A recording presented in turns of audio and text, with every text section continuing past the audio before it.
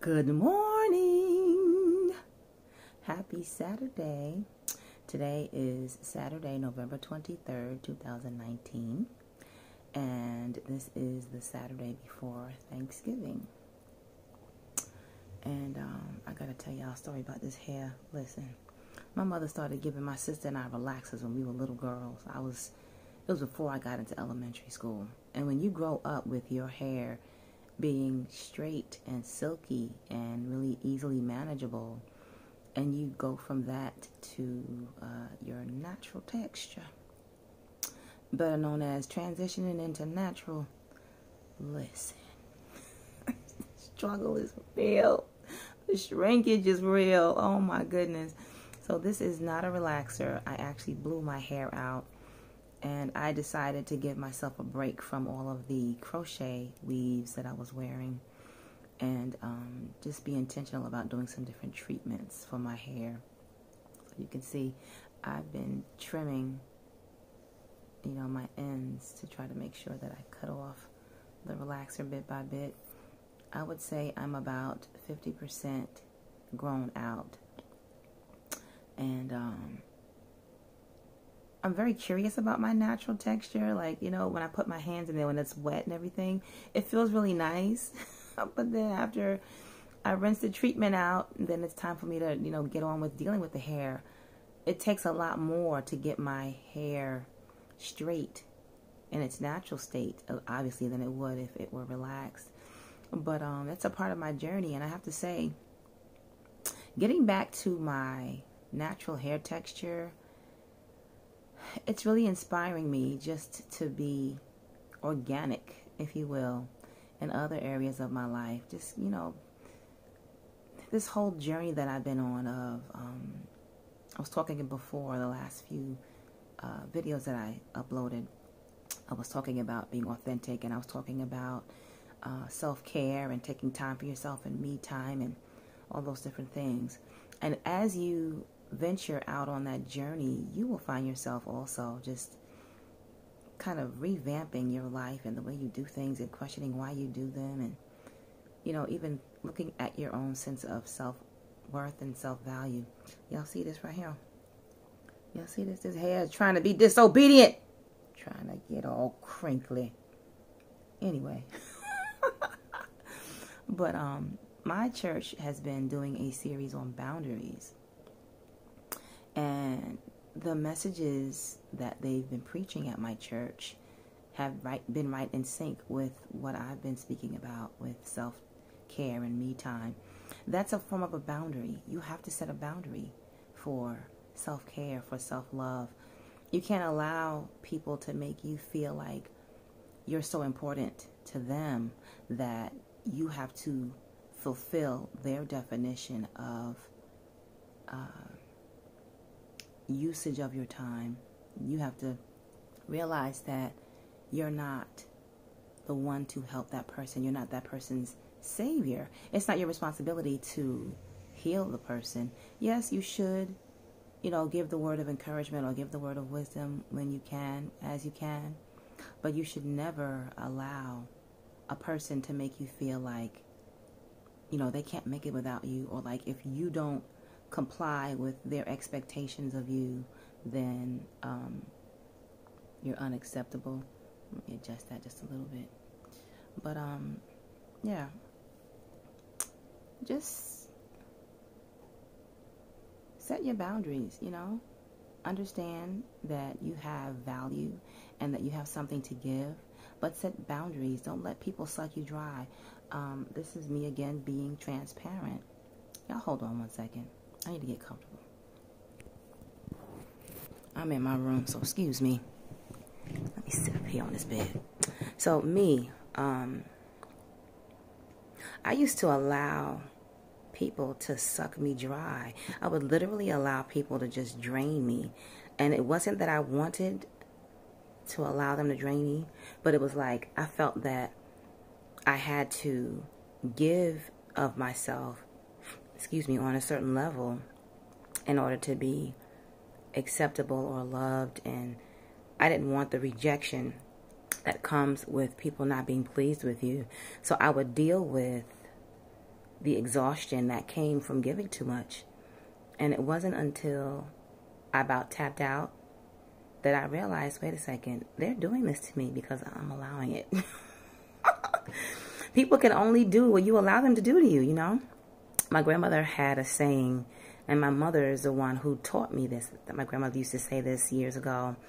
You need to start the way you want to end up. So if you don't want to end up in a place of allowing people to take advantage of you and to dictate your schedule, then don't start off that way. And the moment someone does something that demonstrates they're trying to cause you to step outside of the healthy boundaries that you've set, you have to stop them right away, like, you know, in a loving way, but let them know, this is your idea for my life. This is not my idea for my life. I already have a schedule. I already have boundaries in place, and I will not allow you to pull me outside of those boundaries, because then what happens is, excuse me, you'll find your life off kilter. You'll find yourself cranky and tired and exhausted.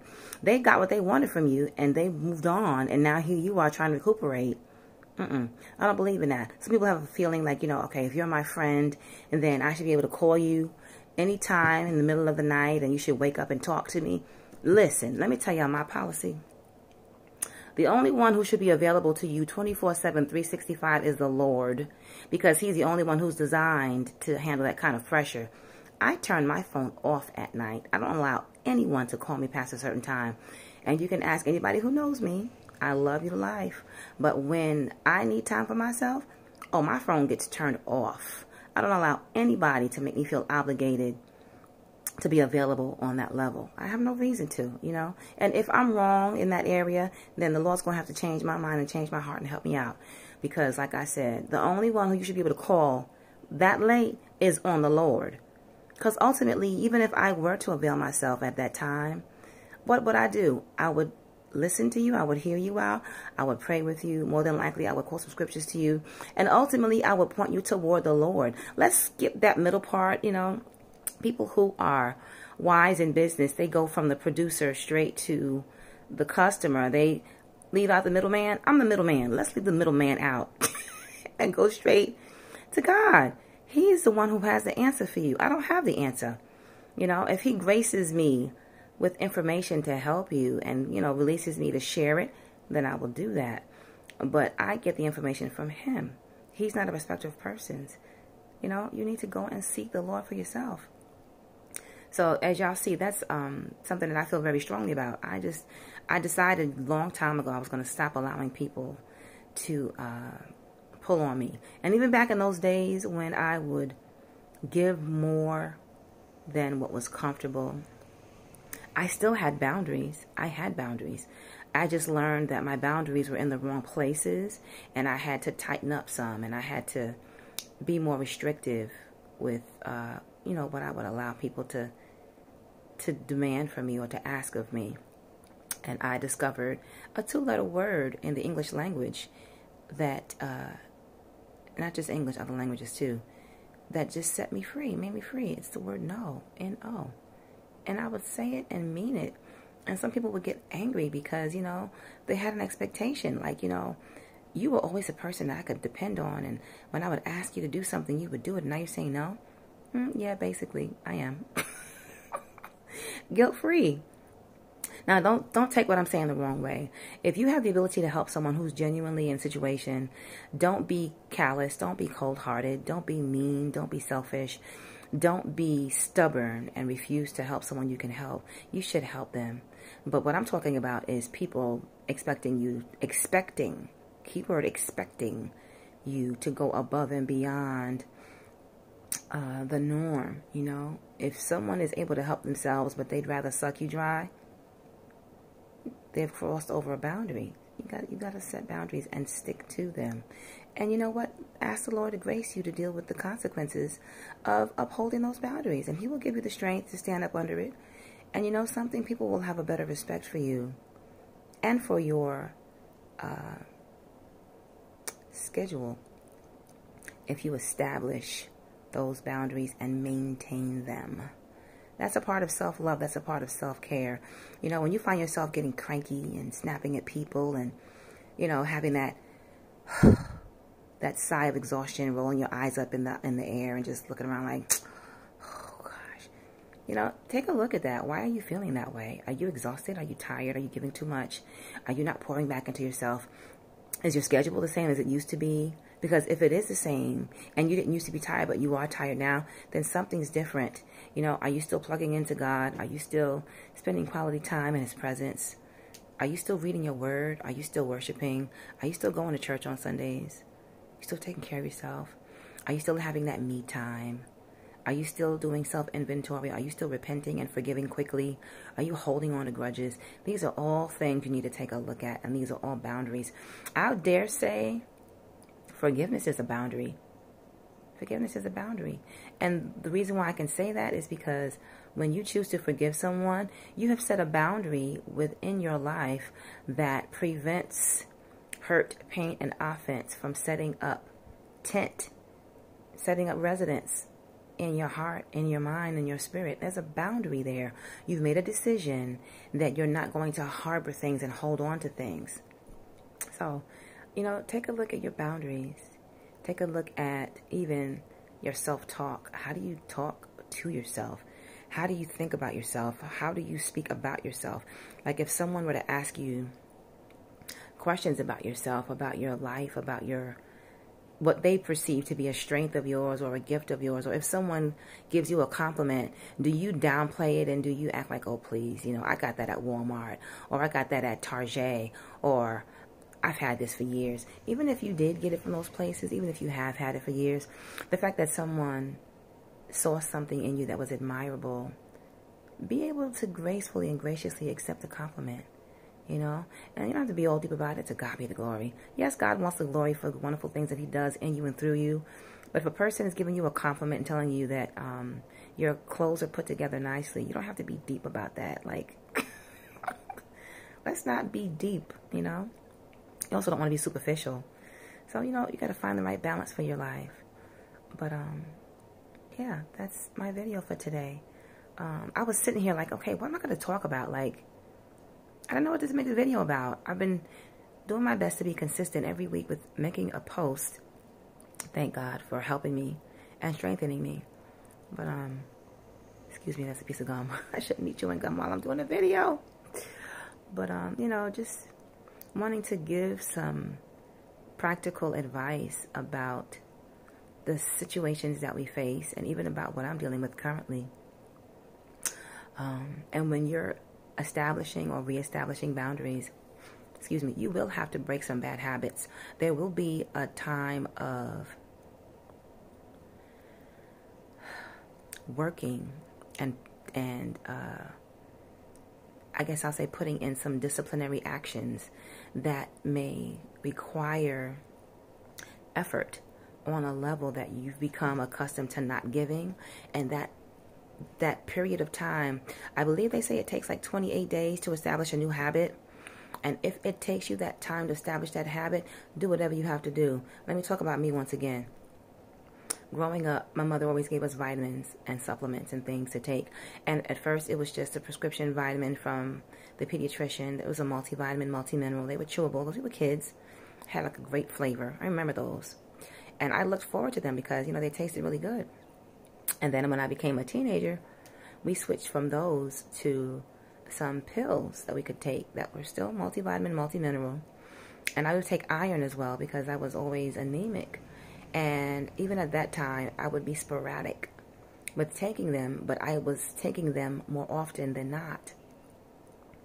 After I moved down here to North Carolina, I was still taking them, but I started slacking up a little bit. People in the South tend to live their lives in such a way that they don't, at least the ones I had encountered when I first came down here, they don't and they didn't take vitamins, and they didn't believe in taking supplements and those kind of things.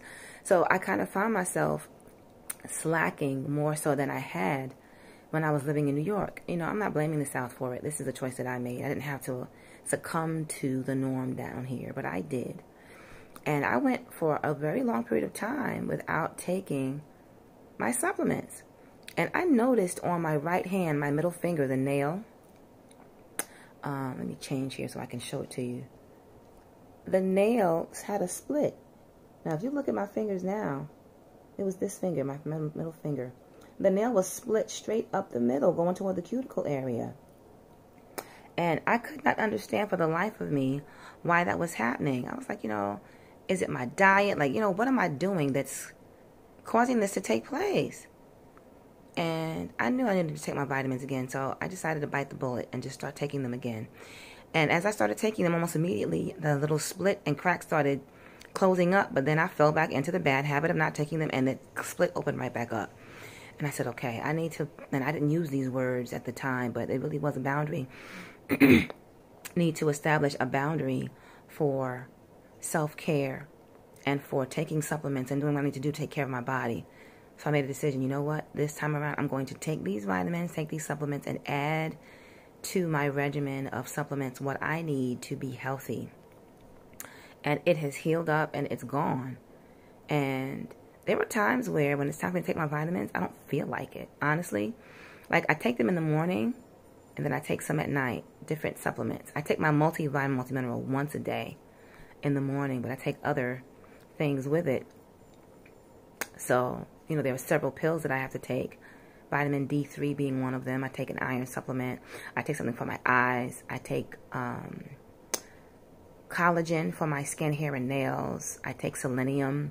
I take Chlorofresh, which is chlorophyll. Chlorofresh is the name of the product. The brand is Nature's Way, but it's an internal deodorant. So I take several different things. There are more things that I take, but that's just to give you an idea. I take magnesium, which is good to help you sleep. And it also has a stool softening effect. But why am I telling you all this? I had to set a boundary. And for the 28 days that it takes to establish a new habit, even though it was me revisiting a good habit that I had in the past, I had to reestablish that habit. And like I told you, sometimes it's like, I don't feel like it. But the thing that motivates me to take it, believe it or not, is when I think about that middle finger, that nail that had that crack down the middle for that period of time. And I'm like, well, you know something? If I don't maintain this habit and protect this boundary that I've placed on this decision to take my supplements, I will find myself revisiting that very same problem and having that split in my nail again. I asked the question, I'm like, do I really want to go back to that? No, I don't. So that's my way of saying to you, it may not necessarily be an easy thing to do. It may be uncomfortable at times, because honestly, the mistake that I make is getting in my bed before I take my vitamins. Once I get in my bed at night, that's an announcement to my body, like, that's it. The day is over. It's time to relax. But if I get in my bed and I didn't take my vitamins, I'm like, oh, man. I try at that moment when I remember to get up immediately and take them, because it's easy just to say, I'm not going to do it. I won't take my vitamins tomorrow's another day. That's how I got into that bad habit of not taking them, which led to the problem. And again, look. You see how close? I'm going to bring this close to the camera. The focus is. You can't see the crack because it's not there. But it was very annoying. It used to get caught on my clothes. It would snag. And my thought was, if I don't take these vitamins, God forbid the day that I'm moving so quickly that I forget about this little snag and it gets caught on something and rips my fingernail. Thank God that didn't happen. But, that was a possibility. So thinking about that, I was like, oh, gosh. And for a while, I'm going to be honest with you, I was getting my nails done. I said, you know what? This is God's way of telling me I need to go ahead and get my nails done. How ignorant was that? I didn't even investigate to find out the reason why I had the crack. I made an excuse for doing something that I really wanted to do because I didn't really want to deal with and delve into the reason that the issue was there in the first place. And that's how we are. Sometimes we just cover up things. We just say, okay, I'll just do something else to cover this up so that I don't have to really deal with it. But something? I'm glad that God gave me, and Lord forgive me for that mindset, because that was the wrong mindset. But I'm glad that God gave me the insight to know what supplements I needed to take to get my body back to where it needed to be. And as a result, my eyelashes are growing longer again. I have a little mascara on, but you can see my lashes getting longer again. My hair is healthier. So, I'm on this journey of self-care, self-love, boundaries, making decisions, having those hard conversations with myself and even with God. And, it's a journey of healing. So, again, just giving you a little bit of information and tidbits and insight into my journey. And I want to encourage you on yours. And I hope that you have a great day. It's raining outside. But, we need the sunshine and we need the rain. So thank God for both of them. Y'all have a great day. I have not done a random video between my Saturday videos in a while. And maybe I will one day. I don't know. We'll see. But until then, have a great day. Ta-ta. Bye-bye.